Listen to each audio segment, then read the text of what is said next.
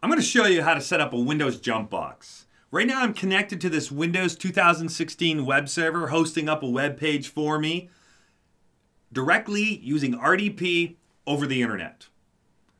So this exposes my web server to potential attacks using RDP over the internet. I would be much safer if I set up a jump box. The jump box is, as the name implies, I go into the jump box over the internet, I connect to the jump box, and then from there I jump into the servers I need to administer. So therefore, the jump box is the only device with exposure to internet connections using RDP.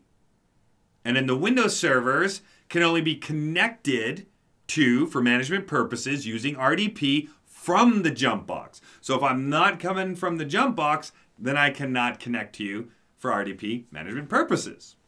So let's go to our web server here in the AWS Management Console, and let's take a look at the security group right now. So the security group is set up so that way their RDP is allowed from everybody on the internet. So this is a bad example. I want to encourage you to be way more specific. Even if you want to allow direct connections to your servers using RDP over the internet, you should figure out a more appropriate address to use here. So think about your corporate network. When your administrators go to the internet to then connect to these servers for administrative purposes, what are their addresses being translated to by network address translation? What is that range that is used by your corporation? You'd want to put that range in there. So that way there, when their addresses get translated and they connect, then this rule here would say, yes, that is a valid address to connect and everything's fine. And you prevent everybody else in the world from connecting via RDP. If you're at home right now practicing and playing around, I highly encourage you to look up the public IP address of your router, plug it in there with a /32 address, ensuring that only you from home have the ability to connect to this server over the internet using RDP. But I want to show you the jump box. Right? We're going to come back here and change this. That's why I spent a little bit of time covering this, because once we create our jump box, I have to change this. So that way there, we only allow connectivity from the jump box, not from any other IP address. So let's go ahead and create our jump box right now. We'll go back under instances. We'll click on launch instance. I'm going to create a Windows 2016 server for this. General purpose instance type is fine here in my particular case. Now I'm going to click configure instance details. Number of instances, one's fine right now. I'm going to put it in a specific VPC I created. I'm going to put it in my public subnet. It's the same subnet in this case as the web servers are in. I'm going to use my subnet settings. I'm not going to join any directory domain right now, but I could. I'm not going to worry about any IAM roles or any of these other options. So you would configure this based on exactly the options you need to have configured for your particular server. I don't even need, in this case, any extra user data. I don't need to run a PowerShell script here. I'm happy with just the defaults that are being provided for this server in this example. But if you need some adjustments, for example, you want to harden the Bastion server and you want to use some PowerShell scripts to harden the server, you'd put the PowerShell scripts in there to harden up the server as much as you can. So let's add some storage. I'm fine with the default servers. We're not really going to be storing anything on the Bastion server. We're just using it as an intermediary device for connectivity purposes. So I'm okay with just the minimum size for hard drive and going with the general purpose GP2. Let's add some tags.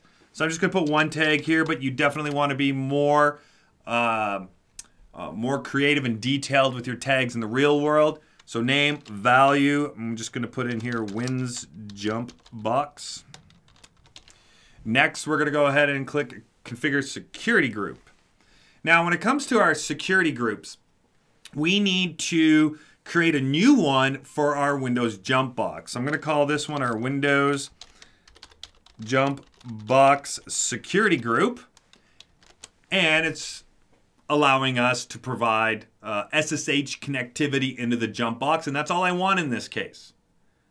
So it's a custom TCP rule 3389 from everybody. Again, we'd want to be more specific. So what is the range that your network administrators' IP addresses get translated to via NAT. You'd want to put that in there. Or if you're at home right now, as I mentioned earlier, put in the public IP address of your router with a /32. Therefore, you are just much more specific, and therefore you are securing yourself. This works, but you're exposing yourself to the entire world. Even though it's a jump box, you shouldn't do that. Review and launch. I am happy with this configuration we went with. Click on launch now. And now we need to choose a key pair. So demo key pair is the key pair that I am using for the Windows web server. So I do not want to use the same key pair for the jump box. This is how we're going to provide some depth in our security. So if I use the same key pair for the jump box, that means we're going to end up with the same password for the jump box. So what we want to do is we want to use a different key pair for the jump box. Therefore, we have a different password for the jump box than the web servers. And therefore, if you want to compromise the web servers using RDP, you'd have to compromise first the password for the jump box and then compromise the passwords for the web servers. All right, so let's go ahead and click on jump box here because I created a public-private key pair earlier for the jump box. Here it is. I'm just going to use it, and I acknowledge I have the private key right now stored locally on my machine. So I'm going to click Launch Instances now. And it's going to go ahead and launch the jump box. So what we want to do now is we want to wait for Connect up at the very top to show up. Then we can click on Connect, and it'll allow us to get the DNS name, the administrator username, as well as the password. And the password will be retrieved from the private key of our key pair.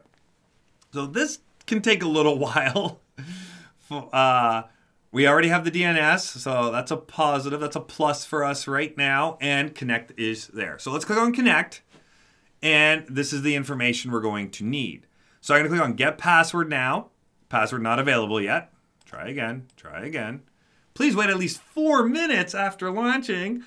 I don't have 4 minutes. All right, I'm going to be the impatient administrator right now. Keep clicking try again, try again, try again, close. But wait a second, I just realized something. I have something else I need to do that I haven't done yet. So let's go ahead and do that and then we'll come back. I got to modify the security group. For who? For the web server. So if we go to our security groups right now, we go under our Windows Web Server Security Group, it still says allow connectivity from the internet. When in reality, we only want to allow connectivity from our jump box. So here's our jump box security group we just created. And it's allowing our RDP connections in from everybody. But what I'm here for is to figure out what is the group ID, SG-5498. So I'm just going to try and memorize that as best I can. I'm going to go back to the Windows Web Server Security Group. And we're going to modify our entry here by clicking on Edit under Inbound Rules. And then we're going to modify this entry right here. SG what? SG Windows Jump Box right there. That's the one we want. So I'm going to click on that one. So what this means now is we're only allowing RDP connections from any server that is in the jump box security group. So if you're not in the jump box security group, you cannot use RDP to connect to the server anymore. So if we go back now to our server, look at that. I don't have connections anymore to that server, that web server. Let's close this out. I'm going to try and reinitiate that RDP connection to the Windows web server just to show you that I no longer have RDP connectivity. Well, we're still waiting for that password to finalize for the jump box. So open back up my remote desktop to the Windows web server, click connect, and already it's saying, no. Nope. So I won't be able to now. So this is working perfectly.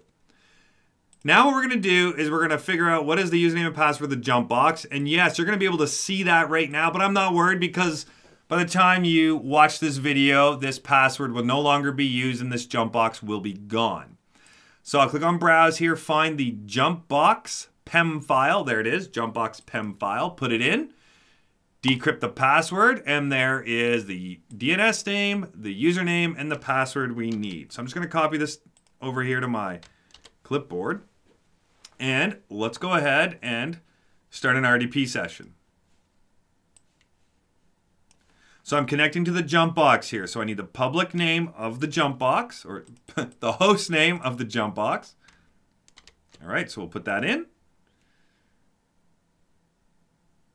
Now it's going to ask for the username, which we got by clicking on connect up there. And now we need our password.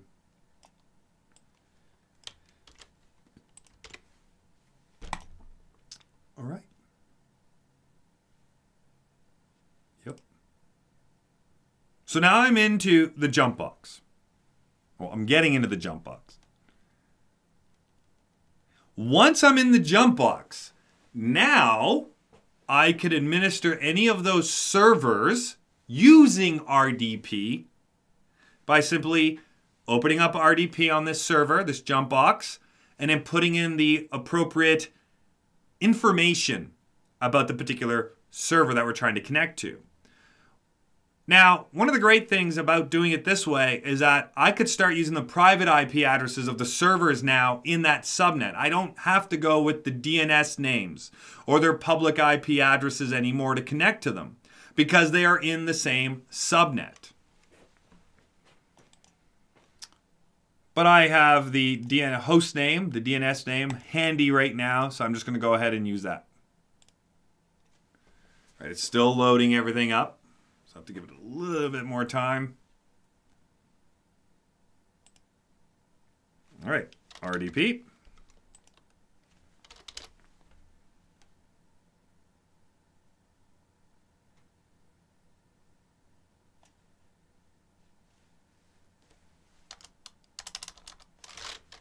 Remote. There we go.